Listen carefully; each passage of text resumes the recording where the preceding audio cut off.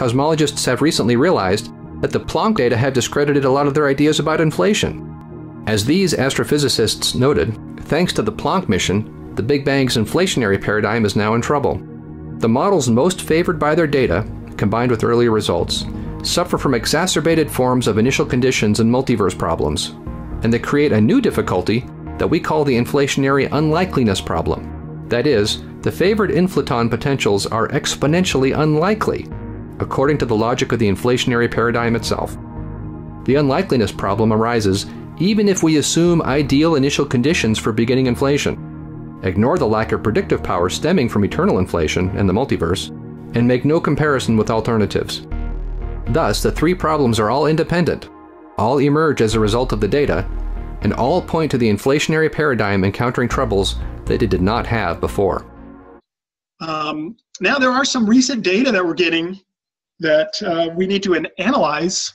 The Planck satellite measures the cosmic microwave background radiation, and a few years ago there was a significant amount of new data that came out that allowed us to evaluate certain multiverse theories, etc.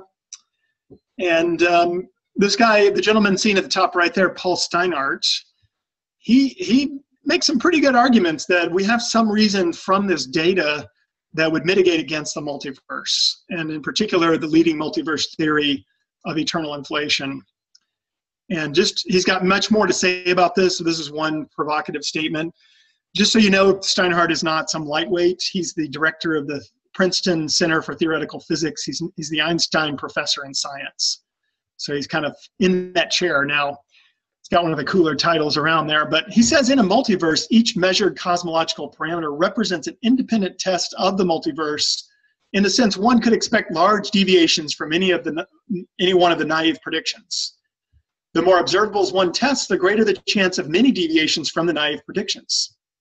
Hence, it is surprising that the Planck 2013 data, that's the data 3 years ago from this Planck satellite, that it agrees so precisely with the naive predictions derived by totally ignoring the multiverse and assuming purely uniform slow roll down the potential. In other words, he's looking at a version of inflation that wouldn't necessarily entail the multiverse and saying, well, this explains the data. We don't need to, and in fact, he says it's surprising if there was a multiverse version of this that you would have the measurements that we actually had.